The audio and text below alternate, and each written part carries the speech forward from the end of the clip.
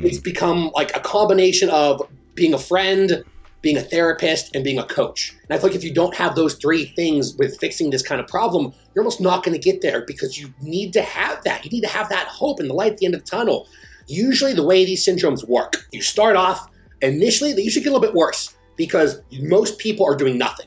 They're not training, they are barely eating, they are depressed, work is going terribly, usually not in a relationship. It's just usually terrible, right? Start to introduce all these things, exercise comes back in, we start tracking nutrition, we add in supplements, pharmacology, whatever we need for that specific person, and it gets worse. Usually like the worst, like week, 2 weeks, maybe even 3, but then all of a sudden coming towards the end of like week 3, maybe 4, you hear something like, I had a decent week, happy for the first time in a while, but I still want to get this fixed quick. And I go, you've been depressed and unhappy for 10 years. You told me you've never been happy in 10 years. You were just happy for like 3 hours. That's a positive sign. It's going to keep slowly getting better from there. And it's slowly feeling better. People want to wake up overnight, have it all better. It doesn't work like that with these kind of syndromes.